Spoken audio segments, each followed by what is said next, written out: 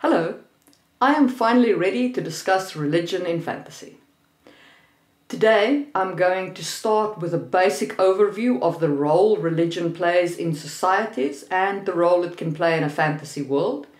And I'm going to cover the major types of religion from Polytheism, Monotheism, Animism, Totemism, Spiritualism and Atheism. Now I am going to skim across those types like a gazelle leaping across the plains, because I am going to do deep dives into each of those types individually in future videos in this series. After I've given you those types, I'm going to give you a flowchart of questions to decide which one of these types is right for your world. Before we get into it, please do hit the subscribe button down below. It really does help the channel grow, and if you like this video, don't forget to give it a thumbs up. Okay, let's get cracking. First, what does religion do in a society? Religion in a non-fantastical society has got two major roles. Its psychological role is to answer the big questions. That is to say, questions like, why are we here? Why is there suffering? Why do children die and parents survive? Why was I born? What is my purpose? And that's kind of the psychological purpose. And before there was science, we did a lot of hand waving with religion as a species, of like God created the world, or the gods made the world, or Prometheus stole fire, or whatever we needed to cover with religion. And that was our psychological crutch for, why things were the way they were. And the other role that religion plays in societies is it helps mediate tensions arising from the social contract. In fantasy, religions have one other major role that they can play. They can be the source of your magic. Priest magic in D&D is a very typical example of this, where the priests offer up prayers to their god then gives them the power to match that prayer and enact that power through them. In David Eddings' second series, the Tamuli and the Illinium, this is how the magic worked there. It was all the power of the gods given to people through prayer.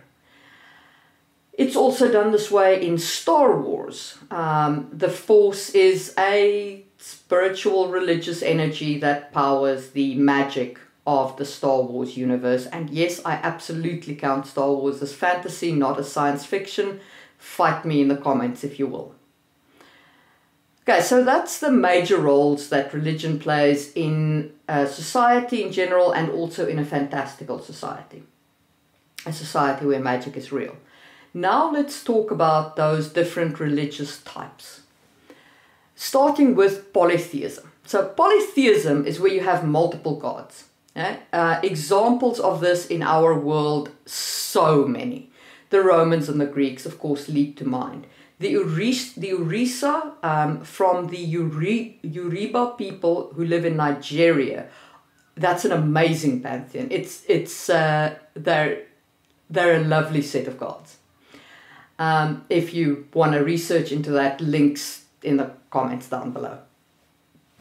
Highly advise them as historical inspiration for your fantasy pantheon. Now, how polytheism generally works is each god has a portfolio that they're responsible for covering, right? So you'd have a god of the weather, something like a Zeus equivalent. You'd have a god of the sea. In the Orisa example, that's Olikun, who, by the way, is a non-binary god. How cool is that? Anyway, so the defining characteristic, besides being that there's multiple gods with multiple portfolio, is that these gods are quite often quite involved in their worshippers' life, and they often come and visit their worshippers and cause mayhem and havoc. If you think about the Greek myths, probably about half of them start with Zeus got horny, screwed a mortal, and Juno got angry. Like, that's kind of what happens with, and I think I mixed Greek and Roman up royally there.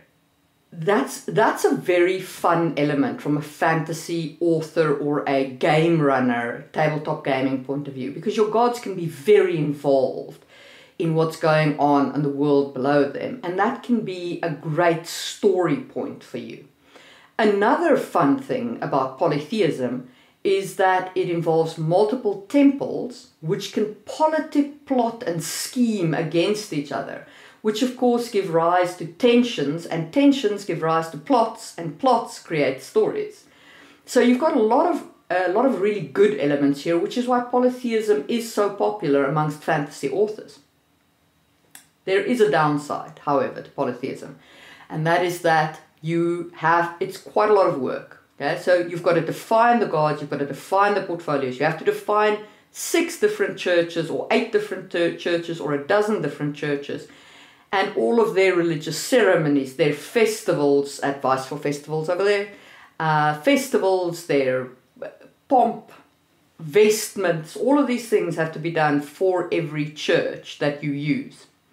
So it can be quite a lot of work to keep it straight and to define it and show it well to consumers of your world.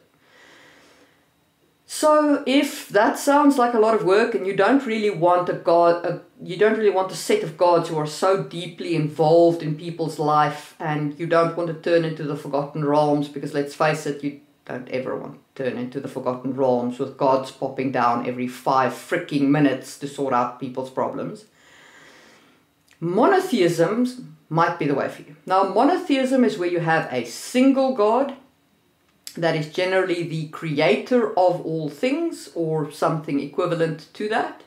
Not always though, but sometimes. And it tends to be a more distant god. The god very rarely comes down, very rarely directly interferes. The obvious examples in our world is the 3 Abrahamic religions, but I'm not going to discuss them because those are tender topics, and I would rather not discuss them on my world building channel. So I'm going to instead talk about Zoroastrianism. So I know technically Zoroastrianism has got a good and a bad, a devil and a god, but it's primarily monotheistic because you're only supposed to worship the good side. So Zoroastrianism is basically a religion where you worship the good god of the light, Ahura Mazda, and it's got a 3-fold path: good thoughts, good deeds, good words. It is a non-expansionistic religion, that is to say it does not convert. Okay, you can only be born into it, you cannot convert into it. So it's a very interesting inspiration if you're looking for a monotheistic religion to draw from for your world. A fantasy example. So I do want to say that one of the characteristics of monotheism is that the god is almost always disappointed in its creation. Like it's just a staple of monotheism. The god is cast generally in a father figure and is generally disappointed in the creation. An example of this from fantasy is Warhammer 40k, and again I absolutely count Warhammer 40k amongst fantasy. Fight me in the comments if you think it's sci-fi. Now in Warhammer 40k, the god emperor is the single god of the Empire of Man. It's an expansionistic religion, which is fairly typical of monotheism, although not always true, as I said. He would be very disappointed if he was aware of where his empire was, since he wanted his empire to be an atheistic empire based on the principles of science, and they ended up worshipping him. You know, sometimes you just can't win. And he is completely remote and non-interactive from his civilization. So very much a monotheistic religion, and it's done very well. If you don't know the 40k universe and you've never role-played in it, man, you are missing out. Links down below to Warhammer 40k role-playing as offered by Fantasy Flight. Highly recommended as a gaming world. So the good thing about monotheism is that your god is generally remote, so you don't have to worry so much about interacting with your god and the way that people interact with them and direct interference. The bad thing is that your god is generally omnipotent. So you need to come up with a reason as to why he's not interfering. So, you know, maybe they're battling demons, maybe they're actually like half dead on a golden throne, maybe they are just not into interfering, although why then did they create the world? So you need to come up with some reasons there as to why the god does not interfere if they're omnipotent. Those two, polytheism and monotheism, are both types of religion that emphasize the godhead, right? But you don't have to have a godhead for a religion. Animism is an example of a belief in the natural world as your godhead, right? So this is where you have spirit animals or spirits of rocks or the natural world. So in our world, the religion that does this is Shinto from Japan. And basically this is what the kami are in the Shinto religion. You have kami of the streams and kami of the animals and kami of the trees, and all of these spirits form your godhead in the religion. This was done very, very well in Ghost of Tsushima, which is a PlayStation game that I recently played. Such a gorgeous storyline, such a beautiful world. If you have a PlayStation and you have not played Ghost of Tsushima, go play Ghost of Tsushima. You will love it. Examples of animism in fantasy include Jim Butcher's Genius Loci, the Demon Reach island that he discovers later on in the books. George R.R. Martin, of course, famously does the trees with faces on, which is animism in terms of the spirit of the trees and the northern religion that's built around it. So that's kind of like, it's all about the natural world and its spirits. The good thing about using this as a religion is that you've got thousands of little spirits everywhere. So wherever you go, you can dig up a little spirit relevant to the moment in time that you need that spirit and what story you need. Need to guide your players down the garden path, have a little, you know, a little kami of the stream pop up and say, this way guys, this way, this way. So you've got a lot of good options. The downside is, because it's so many, it's generally a very distributed organization. So if you're looking to have a formal organized religion, this is probably not where you want to be. And it's not a personal relationship between the spirit and the people involved. For personal relationships, you need to turn to Totemism. Now, Totemism is a kinship relationship between a spirit and an individual, or a spirit and a group of individuals. It's generally also associated with a shaman type tradition where there's a shaman who identifies the totem of the person. It's done very well in fantasy by Jane M. Orr in her Earth's Children series. Now, if you haven't read that series, I do recommend it. However, I recommend it with a warning. There are some extremely not safe for work, outright pornographic scenes, especially in the later books. My advice to you, if you don't like reading that kind of style, which I didn't, to be honest, when they start on a sex scene, just flip until the sex scene ends. There's no story in the sex scenes. They're just sex scenes.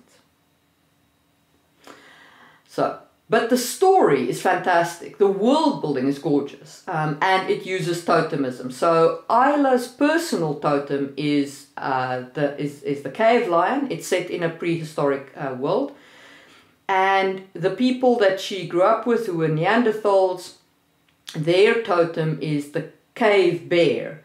And there's this whole concept among them that women get pregnant when the man's totem defeats the woman's totem in battle. So it's a great example of totemism and how to use totemism as a religion. It's just a pity about the sex scenes. Okay, moving on. A good thing about using totemism as your religion is that it's personalized to you, so it can drive the story. Isla being chosen by the cave lion drives a lot of the story. It makes her life difficult because strong totems are hard to live with. They demand a lot from people that they've chosen. So you can really use totems to drive your story. On the other hand, because it's so personal, because totemism is very personal, it's almost never an organized religion. At most, you'll have a local shaman who chooses the totem for the baby or for the young adult or whenever they're chosen as a totem. So, again, if you're looking for an organized religion, not for you. But that's still a degree of Godhead, right? Totems, animal spirits, those are still, to a degree, they're Godheads. Spiritualism is where you completely start de-emphasizing the Godhead. And you emphasize instead people's connection to each other and the social contract and social order. An example of this from our own world is Confucianism, which is pretty much 100% based around the philosophy as taught by Confucius.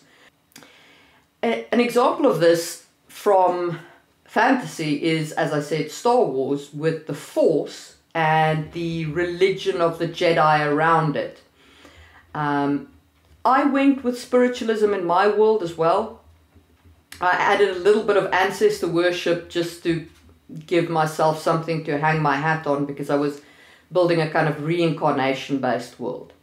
It's an easy option if you don't want to emphasize a godhood and you don't need to define gods. On the other hand, it does mean that you need to define a whole whack ton of philosophy. Because otherwise it's not really spiritualism, it's just every man defining his own social contract, and that's not really going to work because that's going to feel very sloppy. Right? So don't use spiritualism just because it seems so easy and they're not defined and and they're not put in the work for the philosophy, because then you're just going to look sloppy. Nobody wants to look sloppy. Okay. The last religious type is atheism, but atheism, I guess I'm going to talk about atheism as a religious type, but atheism isn't really a religion, right? Atheism is when you say that there is no afterlife, there is no Godhead, we are all just animals, like this is where we're at. A fantasy example of an author who does this well is Anne McCaffrey in the Pern novels, where she basically just flat out ignores religion as a force and the whole society is an atheistic society. The bad thing about using atheism is that you can't have a soft magic system, because you cannot have something that is completely inexplicable and has real world effects and expect people to not believe, right? As a global, like that's not going to happen. So if you build an atheistic society, even if the people in the society don't fully understand everything has to have a rational, explainable reason, even if they will only gradually learn it over time or perhaps even never learn it. So atheism does mean hard magic systems only, good science behind every fantastical element. That is a downside.